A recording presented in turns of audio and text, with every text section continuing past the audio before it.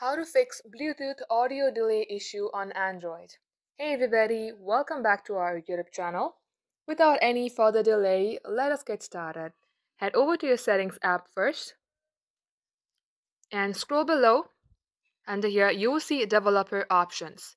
If you don't see this option in your device, then tap on About Phone, then tap on Software Information, then tap on Build Number for multiple times.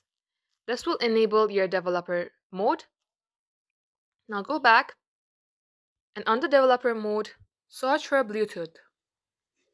As you search for it, scroll below and tap on Bluetooth audio codec under developer options. Now here, tap onto it and make sure it's on SBC. Now once you do so, let's go ahead and open up our Bluetooth. To do that, simply open up your home page of settings, tap on connections. Here tap on Bluetooth and turn it on. Now if you have paired with any other devices before, let's go ahead and forgot that devices. Tap onto unpair and unpair it. Do the same for all devices. And now scan again for your new device. And that shall fix your problem. That wraps up today's tutorial. Thank you for watching the video till the very end.